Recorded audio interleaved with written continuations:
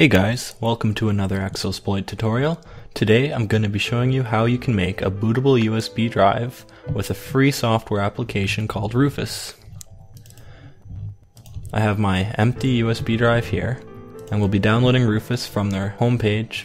You can either get the full installed version of Rufus or just the portable application. It's very small in size, but holds up really well against similar software on the market. When installing a Windows 7 image, it's more than twice as fast as the official Windows 7 USB tool from Microsoft. So once you have Rufus downloaded, you can run the executable, and I'm not going to check for updates here. So this is the main interface of Rufus. First you have your device, and I only have one USB drive right now. The second option here will tell Rufus which partition scheme and system type your target machine will be using. Now, if you're not sure which one to select, the top option is pretty much a catch-all. BIOS is used by Windows XP, Vista, as well as Windows 7 environments, and UEFI is a newer firmware interface, and that is supported in Windows 7, 8, and 10, but in Windows 7 it might have to be selected because Windows 7 could also use BIOS.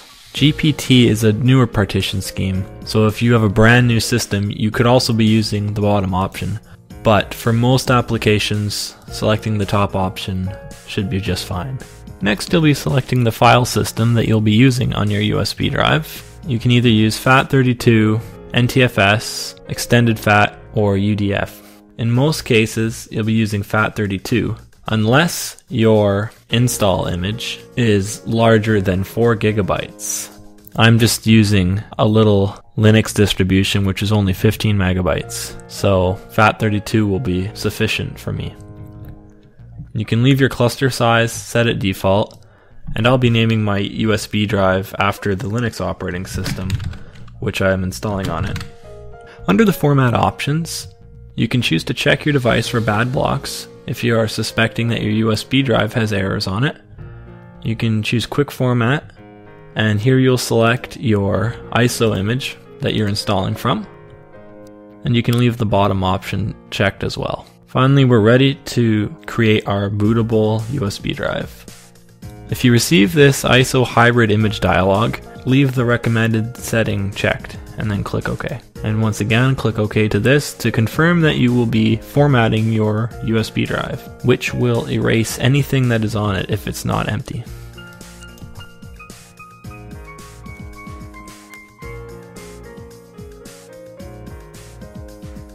And now my USB drive has successfully formatted.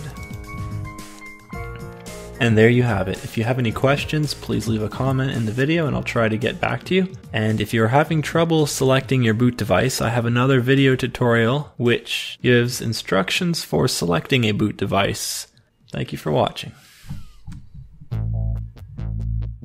If you've enjoyed this video, please help the channel grow by giving it a like and subscribe for more videos.